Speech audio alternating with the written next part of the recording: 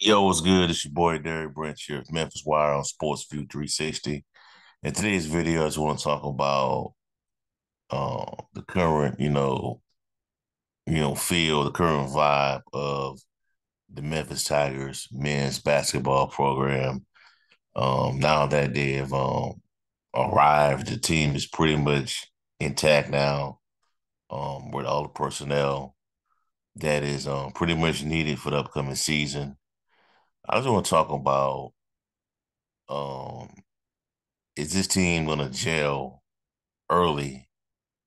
And, now that everybody is here at the same time, working out, going through training drills, going through schematics, trying to figure each other's game out, bonding together as a team, will that lead to long-term success? Will that lead to consistent success compared to previous years where it has taking his team quite a bit of quite some time to figure things out, figure the kinks out, learn on the fly, as they grow down the stretch. Will that be the case this season? With this year's version of the Memphis Tigers men's basketball team? Now, this will give you a quick little rundown, a quick little recap of the current roster they have right now, the current players. Right now, that is Tyrese Hunter, PJ Haggerty, Kobe Rogers, Dan Danger, Nick Jordan, Moise Sisse, Baraka Koji, Tariq Smith, PJ Carter, Demarion Yates, Raji Phillips, Jared Harris, the incoming freshman, and Daniel Vera Tuck, who may or may not be a part of this year's program. So when the reports came out a few months ago, I believe around May, if I'm not mistaken, that all the players had arrived to the Memphis area to prepare for the upcoming season. It was posted online, posted on social media. The players were, posting images of their new home, Memphis, Tennessee. They arrived in the area. And according to Penny Hardaway, the intent of doing that, the intent of getting the players here earlier, well before the season tipping off, is to get these guys acclimated to playing with one another, figuring each other out, understanding each other's weaknesses, go over schemes, who's going to be established, who the leaders are, who the playmakers are, who's going to be the guys that do the grunt work, the dirty work out there. Who are those guys going to be? And can that work this time? Will it lead to this team being more consistent in conference and out of conference?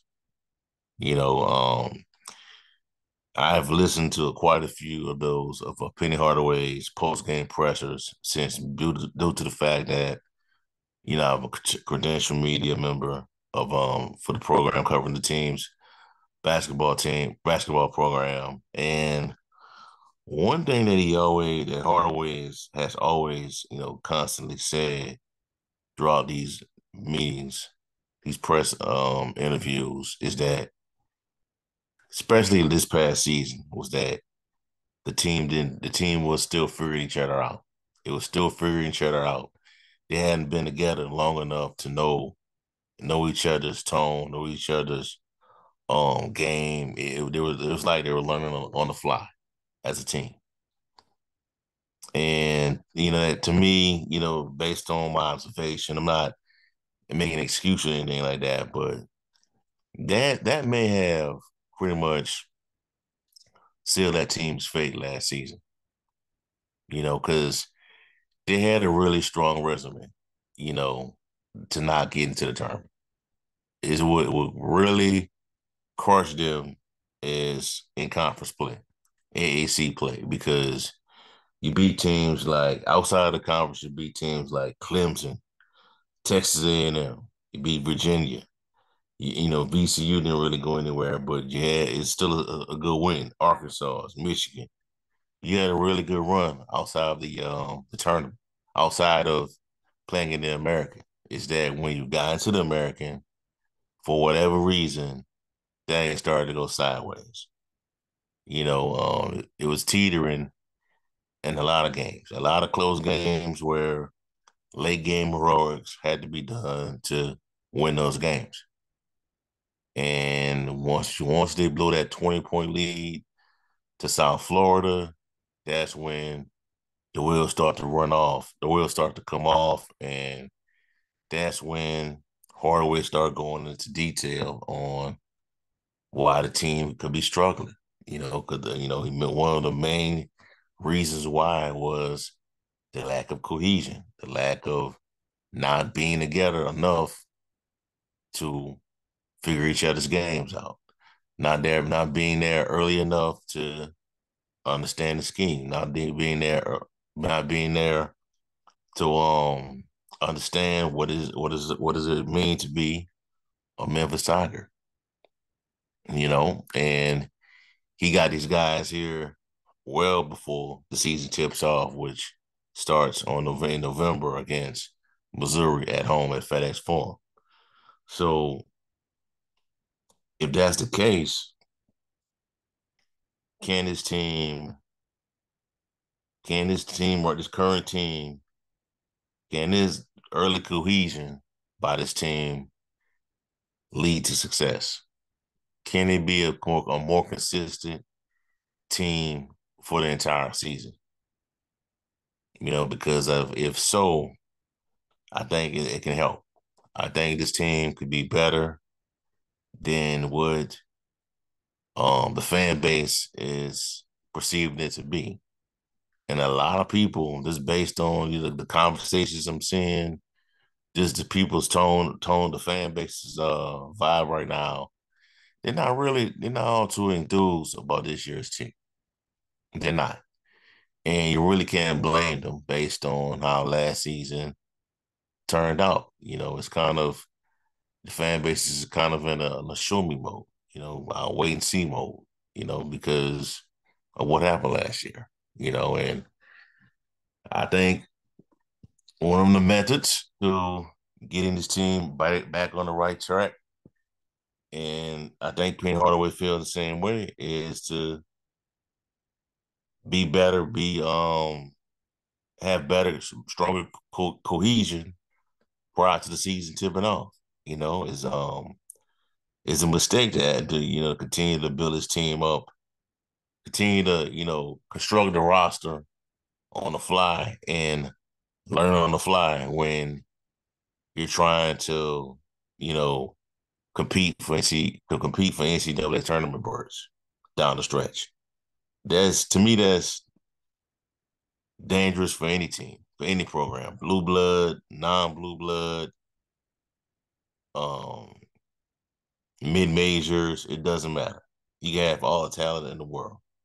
If that talent does not come together early, is not built up early, not establishing themselves early on, like well before the season start, they're not working out, they're not working on each other's games, they're not figuring each other out, understanding the vibe of the particular players.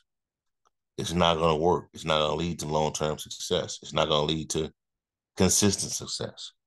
And that's what has, pretty much been hanging over the program, since Penny took over. It's just that they're kind of inconsistent early on or inconsistent down the stretch. And it happened 2 years ago. But the thing is, you had guys like Kendrick Davis, out there that took care of business. Kendrick Davis, DeAndre Williams. You had players that understood their role, they figured it out, and they went to the tournament. You know, so I think if everybody's here already, everybody's here. Everybody is here working out with one another.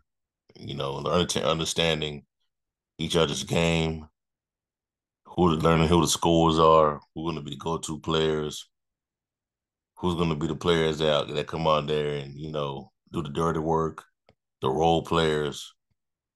I think you're gonna have a really good team. You know, they just gotta bring it together. But we'll see how it all plays out real soon. We're in the month of August, and let's see, we're like 2 months away from college basketball, live college basketball games.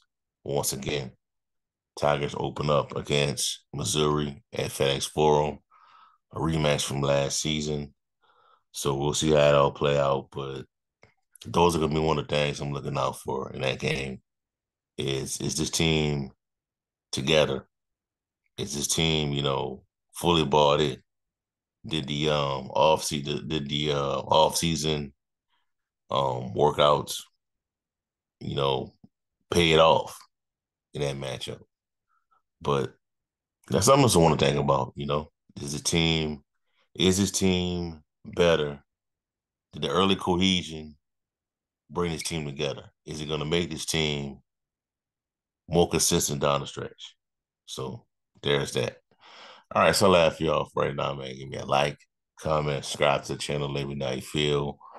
Do you feel as though the early cohesion is going to help out this team in the long run?